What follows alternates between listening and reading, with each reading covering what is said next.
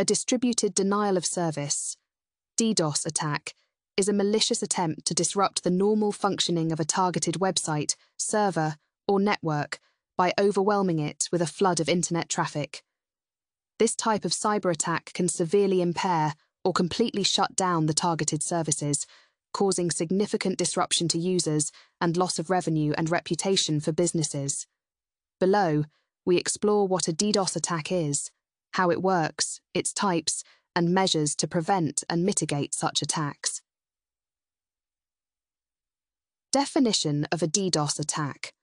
A DDoS attack leverages multiple compromised computers, known as a botnet, to generate massive amounts of traffic directed at the target, overwhelming its resources and making the website or service unavailable to legitimate users. How a DDoS attack works. 1. Botnet creation. Compromised devices. Attackers use malware to infect and control large numbers of devices, computers, IoT devices, etc., turning them into a botnet. Command and control, C2, servers. The botnet is controlled via C2 servers, which send instructions to the compromised devices. 2. Launching the attack coordinated traffic. The attacker instructs the botnet to send an overwhelming amount of traffic to the target. This can include various types of data packets. Traffic flooding.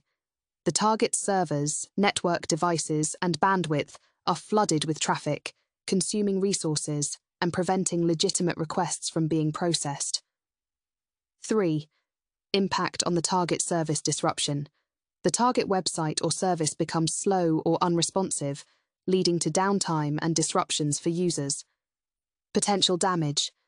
Extended downtime can lead to financial loss, damaged reputation, and frustrated users. Types of DDoS attacks. There are several types of DDoS attacks, categorized primarily by the method used to overwhelm the target. 1. Volumetric attacks. Description: these attacks aim to consume the target's bandwidth by sending massive amounts of data to overwhelm the network. Examples: UDP floods, ICMP, ping floods, DNS amplification attacks. 2. Protocol attacks. Description: these attacks exploit weaknesses in network protocols to disrupt services. They consume server resources or intermediate communication equipment, such as firewalls or load balancers. Examples: SYN floods, fragmentation attacks, ping of death. 3. Application layer attacks. Description: these attacks target specific applications or services, aiming to exhaust resources such as CPU, memory, or database connections.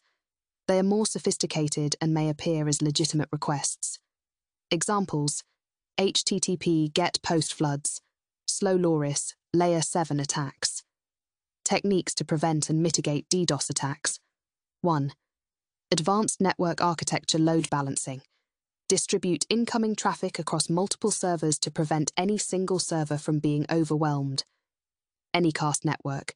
Use anycast routing to direct traffic to multiple nodes in a network, dispersing the load. 2.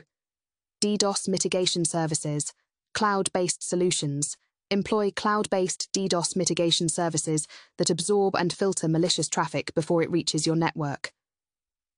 Content delivery networks, CDN. Use CDNs to cache content and distribute traffic globally, reducing the impact on the origin server. 3. Rate limiting traffic control.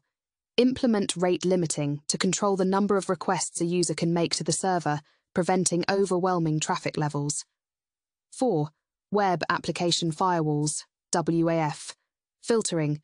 Deploy WAFs to filter and block malicious traffic at the application layer, protecting against sophisticated application layer attacks.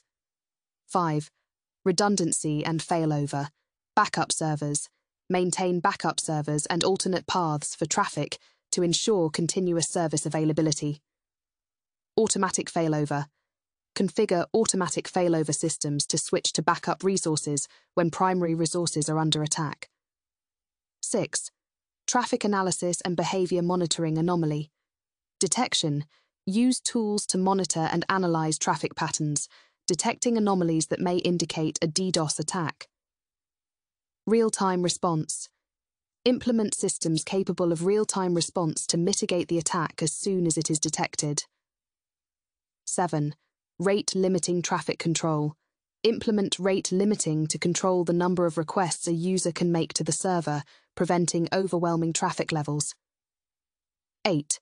Incident response plan, preparedness. Develop an incident response plan detailing actions to take in the event of a DDoS attack. This includes contact lists, communication strategies, and steps to mitigate and recover from the attack. Legal and ethical considerations. 1. Compliance regulations. Ensure compliance with relevant regulations and standards related to cybersecurity and data protection. 2. Collaboration with ISPs, cooperation. Work with Internet Service Providers, ISPs, to identify and block malicious traffic at the network level.